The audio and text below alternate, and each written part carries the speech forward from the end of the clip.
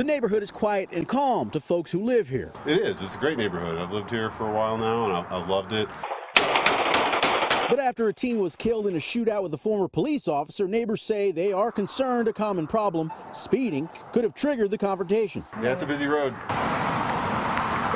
Ask anyone who lives here and they'll tell you their streets could be safer from fast drivers. Traffic does come through here pretty quick, oftentimes exceeding 50. Josh Hallman's home isn't far from where the shooting happened Wednesday night on South Addison Way near Gun Club Road and E470 in Southeast Aurora. He says people do worry about how fast drivers speed through. I've seen plenty of kids roll through here going very, very quick. Aurora police say this shooting happened after an argument between the teenager and former police officer, allegedly about careless driving. It escalated, and police say both shot at each other. It was kind of a shock. But Hallman says any interest he had in telling people to slow down is gone. I wanted to talk to people that go flying through here, but now there's no way I would ever say anything to anyone after what's happened. His advice to neighbors after violence erupted in this neighborhood? Keep your doors locked, I guess. So is there a solution for people who live out here?